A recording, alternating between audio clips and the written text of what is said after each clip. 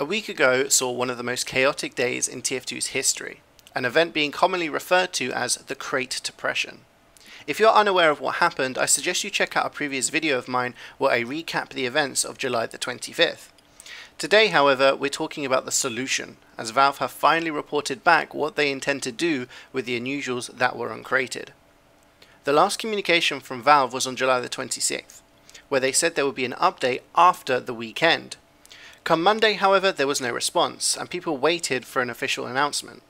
A post on Reddit claiming to have an answer from Steam support was called out to be photoshopped by Jill from Valve, who said just over 24 hours ago there was still no official decision yet. Finally, late on August the 2nd, the blog was updated and Valve confirmed their plans.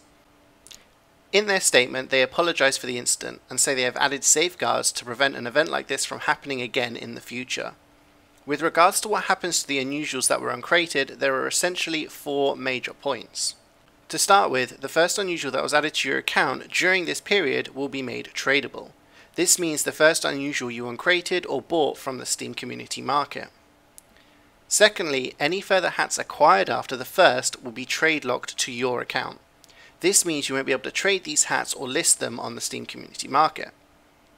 Valve also says if you don't want these trade locked hats on your account, you can claim a refund for them. This refund is the full price that was paid for the hat, crates or keys either from the Steam community market or the Manco store.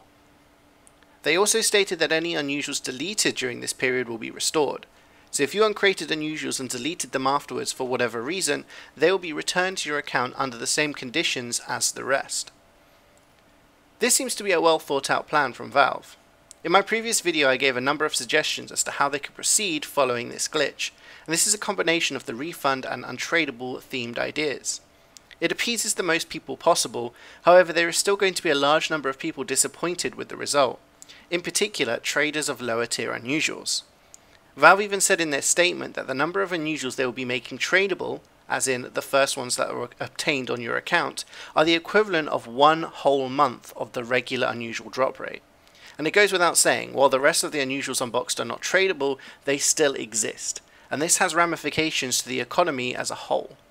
I'll be making a future video where we go further in depth to the effects this decision will have on the TF2 economy.